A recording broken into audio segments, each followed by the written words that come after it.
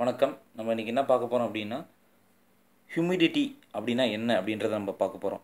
Humidity அப்படின்னா absolute humidity அப்படின்னா என்னன்றது பார்க்க போகிறோம். ஹியூமிடிட்டினா அப்படின்னா என்ன அப்படின்னா ஈரப்பதம் அப்படின்னு அர்த்தம். சரிங்களா? தமிழில் பொறுத்த வரைக்கும் ஹியூமிடிட்டி அப்படின்னா ஈரப்பதம். இப்போ ஒரு ஹெச்விசி சிஸ்டத்தில் டெஃபினட்டாக பார்த்தீங்கன்னா ஈரப்பதத்தை பற்றி உங்களுக்கு தெரிஞ்சிருக்கணும். அதாவது ஒரு கரெக்டான டெம்பரேச்சர், அதாவது நான் டெம்பரேச்சரை மட்டும் மெயின்டைன் பண்ணுறேன் அப்படின்னு சொன்னால் அது அக்செப்டட் கிடையாது. டெம்பரேச்சரை கூட சேர்த்து ஹியூமிடிட்டியையும் நம்ம மெயின்டைன் பண்ணணும். இன்ஃபேக்ட் ஹியூமிடிட்டியும் டெம்பரேச்சரும் பார்த்திங்கன்னா ஆல்மோஸ்ட் டிப்பிக்கலி ஒரே மாதிரி தான். சரிங்களா? நீங்கள் டெம்பரேச்சரை கரெக்டாக மெயின்டைன் பண்ணிங்கன்னா உங்களுக்கு அதுக்கான கரெக்டான ஹியூமிடிட்டியும் வந்துடும். ஸோ பட் இருந்தாலும் ரெண்டுமே நம்ம பார்க்கணும். இப்போ ஒரு ஹியூமன் பீயிங் நம்ம இருக்கோம் அப்படின்னா நம்மளுக்கு ஹியூமிடிட்டி கரெக்டான நார்மல் ஆர்ஹெச் ரிலேட்டிவ் ஹியூமிடிட்டி நம்ம மெயின்டைன் பண்ணணும் எந்த இடத்துலையா இருந்தாலும். அப்படி இல்லைன்னா அதுக்கான இம்பேக்ட்லாம் நிறையா வரும். ஸோ ஹியூமிடிட்டி அப்படின்னா என்னென்னா ஒன்றும் இல்லைங்க, நம்ம காற்றுல இருக்கிற ஈரப்பதம் இருக்குல்லங்க, அதுக்கு இப்போ தாங்க ஹியூமிடிட்டி. காற்று இருக்குல்ல, காற்றுல ஈரப்பதம் இருக்குது தெரியுமா? ஈரப்பதம் இருக்குது தான் ஹியூமிடிட்டி. அது உங்களுக்கு பார்த்தீங்கன்னா மழை டைமில் பார்த்தீங்கன்னா உங்களுக்கு ரொம்ப சில்னஸ் வரும். இது காரணம் என்னென்னா அப்போ அந்த காற்றுல இருக்கிற ஈரப்பதம் ரொம்ப அதிகமாக இருக்கும். வெயில் டைமில் உங்களுக்கு ரொம்ப கசகசன்னு இருக்கும். ஏன் அப்படின்னா உங்களுக்கு ஈரப்பதம் அதில் ரொம்ப கம்மியாக இருக்கும். ஸோ அவ்வளோதாங்க, சிம்பிள்.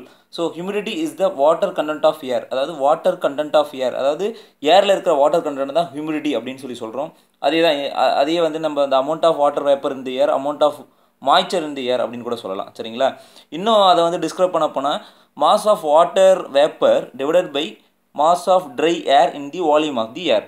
ஒன்றும் இல்லை, வாட்டர் வேப்பர் இருக்குது தெரியுங்களா? இப்போ ஒரு ரூம் எடுத்துக்கிட்டிங்க, ஒரு ரூமில் வாட்டர் வேப்பர் இருக்கும். Water வேப்பர்னா moisture. அந்த மாய்ச்சருக்கும் அதில் இருக்கிற ட்ரை ஏருக்கும் உள்ள ரேஷியோவை நம்ம ஹியூமிடிட்டின்னு சொல்லலாம். பொதுவாக ஹியூமிடிட்டி பார்த்தீங்கன்னா 0 to 30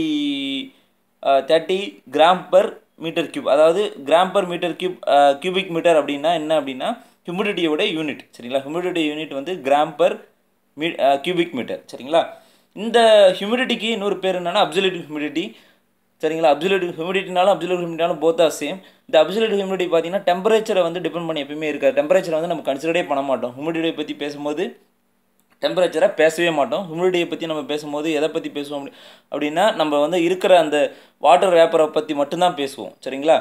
ஆனால் ரிலேட்டிவ் ஹியூமிடிட்டின்னு வரும்போது நீங்கள் அதை டெம்பரேச்சரை பற்றி டிபெண்ட் பண்ணி பேசுவாங்க. சரிங்களா? ஸோ ஹியூமிடிட்டினா என்ன அப்படின்னா காற்றில் இருக்கும்ன்ற ஈரப்பதம் தான் நம்ம ஹியூமிடிட்டின்னு சொல்கிறோம். ஸோ இப்போ அடுத்தது ரிலேட்டிவ் ஹியூமிடிட்டினா என்னென்னு பார்ப்போம். சரிங்களா? ரிலேட்டிவ் ஹியூமிடிட்டி தான் நம்மளுடைய ஹெச்விசி சிஸ்டத்தில் நம்ம பொதுவாக மெயின்டைன் பண்ணுவோம். சரிங்களா? ரிலேட்டிவ் ஹியூமிடிட்டி தான் நம்ம எப்பயுமே பொதுவாக மெயின்டைன் பண்ணுவோம். ரிலேட்டிவ் ஹியூமிடிட்டிக்கு ஒரு ஃபார்முலா என்ன அப்படின்னா actual moisture in air divided by maximum moisture air can hold. அதாவது ஒரு ரூம் எடுத்துட்டிங்க அப்படின்னா அந்த ரூமில் இருக்கிற ஈரப்பதத்துக்கும் அந்த ரூமில் இருக்கிற ஏரால் எவ்வளவு ஈரப்பதத்தை அதை அப்சர்வ் பண்ண முடியும் அப்படின்றதுக்கு உள்ள ரேஷியோ தான் ரிலேட்டிவ் ஹியூமிடிட்டி. சரிங்களா? அது இன்னொரு பெட்டராக உங்களுக்கு சொல்கிறேன். இப்போ இது ஒரு கிளாஸ் ஆஃப் வாட்டர் எடுத்துக்கங்க. இந்த கிளாஸ் ஆஃப் வாட்டரில் பார்த்தீங்கன்னா சுத்தமாக வாட்டரே இல்லை. ஆனால் இது கெப்பாசிட்டி என்னென்னா 100 ml வரைக்கும் இதனால் ஹோல்ட் பண்ண முடியும். சரிங்களா? ஓகேவா? ஸோ அதே மாதிரி இது ஒரு ரூம். இந்த ரூமில் பார்த்தீங்கன்னா 100 ml ஏர் 100 ml வாட்டரை இந்த ரூமில் இருக்கிற ஏரை அப்சர்வ் பண்ண முடியும். ஆனால் இப்போ அதில் வாட்டரே இல்லை. ஸோ அப்படின்னா அந்த இடத்துல ரிலேட்டிவ் ஹியூமிடிட்டி எப்படி இருக்கும் அப்படின்னா RH = ஆக்சுவல் மாய்ச்சர் இன் ஏர். ஆக்சுவல் மாய்ச்சர்னால் அந்த டம்ளரில் பார்த்தீங்க அப்படின்னா வாட்டரே இல்லை, அப்போ 0. ஸோ மேக்ஸிமம் அப்படின்னா 100 × 100. சரிங்களா? அப்படி பண்ணும்போது உங்களுக்கு எவ்வளோ வருது? RH 0%.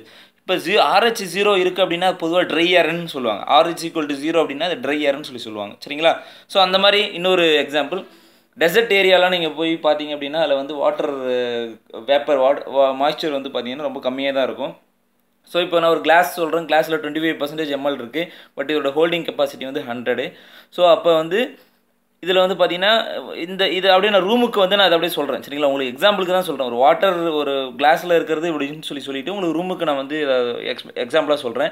ஸோ இங்கே பார்த்தீங்கன்னா இந்த ரூமால் 100 ml வாட்டர் வரைக்கும் அப்சர்வ் பண்ண முடியும். ஆனால் 25 ml தான் அப்சர்வ் இருக்குது, இப்போதைக்கு கரண்டில் இருக்குது. ஸோ அதான் actual moisture in air divided by maximum moisture air can hold, ரெண்டுத்துக்குள்ள ratio. So divided இதெல்லாம் கொடுத்தீங்கன்னா ml கேன்சல், 100 கேன்சல், 25% தான் மீதி வரும். ஸோ இது பார்த்தீங்கன்னா டெசர்ட் ஏரியாவில் பொதுவாக இந்த மாதிரி இருக்கும். அடுத்தது கோஸ்டல் ஏரியா வந்தீங்கன்னா கோஸ்டல் ஏரியாவெலாம் பொதுவாக உங்களுக்கு ஃபுல்லாகவே வாட்டர் கண்டென்ட் ரொம்ப அதிகமாகவே இருக்கும். சரிங்களா? ஸோ அப்போ 75% ஆஃப் ml இதில் இருக்குன்ற மாதிரி நான் அசியூம் பண்ணிக்கிறேன். ஸோ அதேமாதிரி இந்த ரூமில் பார்த்தீங்கன்னா 75 ml வரைக்கும் நம்மளால் அப்சர்வ் பண்ண முடியும். இந்த ஏரால் அப்சர்வ் பண்ணியிருக்கு, மீதி வந்து 25 ml வந்து இன்னும் அப்படியே இருக்குது சரிங்களா. ஸோ இதுக்கு RH பார்த்தீங்க அப்படின்னா 75% வரும். அதுமாரி வந்து பார்த்தீங்கன்னா நம்ம ரெய்னி சீசனில் பார்த்தீங்கன்னா நம்மளுக்கு ரொம்ப சில்னஸ் வரதுக்கு காரணம் என்னென்னா ரிலேட்டிவ் ஹியூமிடிட்டி வந்து ரொம்ப அதிகமாக இருக்குன்னு அர்த்தம். ஸோ இங்கே பாருங்கள் 100 ml கெப்பாசிட்டி என்னவோ அதுக்கேற்ற மாதிரி ஃபுல்லாக வாட்டர் இருக்குது. இதுலேயும் பார்த்தீங்கன்னா இந்த ரூமில் வந்து 100 ml தான் வந்து அதனால் அப்சர்வ் பண்ண முடியும், இந்த ஏரால் வந்து வாட்டரை அப்சர்வ் பண்ண முடியும். ஸோ 100 ml ஃபுல்லாக அப்சர்வ் பண்ணியிருக்கு. ஸோ அப்போ ரிலேட்டிவ் ஹியூமிடிட்டி வந்து பார்த்தீங்கன்னா 100% இருக்குது சரிங்களா. ஸோ ரிலேட்டிவ் ஹியூமிடிட்டி அப்படின்னா என்ன அப்படின்னா, ஒரு ரூமை நீங்கள் கன்சிடர் பண்ணிங்கன்னா அந்த ரூமில் வந்து இருக்கிற கரண்ட், அதாவது ஆக்சுவல் மாய்ஸ்சர் இன் ஏர், அதாவது ஆக்சுவல் மாய்ஸ்சர் என்ன இருக்கோ காற்றுல என்ன இருக்கோ அதுக்கும் டோட்டலாக அந்த அதில் இருக்கிற அந்த ரூமில் இருக்கிற மாய்ஸ்சரில் எவ்வளவு கண்டென்ட் அப்சர்வ் பண்ண முடியும் அதுக்குள்ள ரேஷியோ தான் ரிலேட்டிவ் ஹியூமிடிட்டி. பொதுவாக ரிலேட்டிவ் ஹியூமிடிட்டி வந்து 45 to 55% இல்லைனா 50 to 60% பொதுவாக மெயின்டைன் பண்ணுவாங்க. இதுக்கு கீழேயும் போகக்கூடாது, இதுக்கு மேலேயும் போகக்கூடாது. அப்படி போச்சு அப்படின்னா நம்மளுக்கு வந்து பார்த்திங்கன்னா ஹியூமன் பீயிங்க்கு வந்து டிஸ்கம்ஃபர்ட் வரும் சரிங்களா. ஸோ இதான் வந்து ரிலேட்டிவ் ஹியூமிடிட்டிங்க. அடுத்தது வந்து பார்த்திங்க அப்படின்னா டியூ பாயிண்ட். டியூ பாயிண்ட்னா ஒன்றும் இல்லைங்க, RH எப்போ வந்து 100% இருக்கோ அந்த டெம்பரேச்சர் இருக்குது தெரியுங்களா, அந்த டெம்பரேச்சருக்கு பேர் தான் டியூ பாயிண்ட். சப்போஸ் இப்போ நான் ஒரு ரூம் வச்சுருக்கேன், அந்த ரூமில் வந்து பார்த்தீங்கன்னா 20 டிகிரி செல்சியஸ் இருக்குது. அப்போ வந்து பார்த்தீங்கன்னா RH வேல்யூ 100 ஆகிடுச்சு அப்படின்னா ஸோ டியூ பாயிண்ட் டெம்பரேச்சர் வந்து 20 டிகிரி செல்சியஸ். சப்போஸ் நான் 15 டிகிரி செல்சியஸ் ரூமில் இருக்குது, அப்போ RH நான் செக் பண்ணி பார்க்கும்போது பார்த்தீங்கன்னா 100 இருக்குது அப்படின்னா அப்போ 15 அப்படின்றது தான் டியூ பாயிண்ட் சரிங்களா. So simple. So temperature of the air when it is saturated, that is the full of water vapour. Water vapour ஃபுல்லாக இருந்தது, அதுக்கு மேலே அந்த ஏரால் வந்து பண்ண முடியாது அப்படின்னா அதுக்கு பேர் டியூ பாயிண்ட்டுங்க. அதாவது நான் ஒரு ரூம் எடுத்துக்கிட்டேன், அந்த ரூமில் நான் வந்து சொன்னல 100% ஏர் இருந்துச்சுன்னா RH 100% வருதா, அதுக்கு மேலே அதனால் ஏர் வந்து நீங்கள் கொடுத்தீங்க அப்படி அதுக்கு மேலே அதனால் வந்து அப்சர்வ் பண்ண முடியாது. அப்போ என்ன ஆகும் அப்படின்னா அதுக்கப்புறம் நீங்கள் வாட்டர் வேப்பர் மேலே வந்துக்கிட்டே இருந்துச்சு அப்படின்னா அப்போ வந்து என்ன ஆகும் அப்படின்னா ரெயின் ஆகும். ஸோ அது ரெயின் வந்துடும். ஸோ ஒன்றும் இல்லைங்க, சிம்பிள். இப்போ ஒரு கிளாஸ் இருக்குது, இந்த கிளாஸில் வந்து 100 ml தான் அது இதனால் வந்து அப்சர்வ் பண்ண முடியும். ஐ மீன் 100 ml தான் இதோட கெப்பாசிட்டி.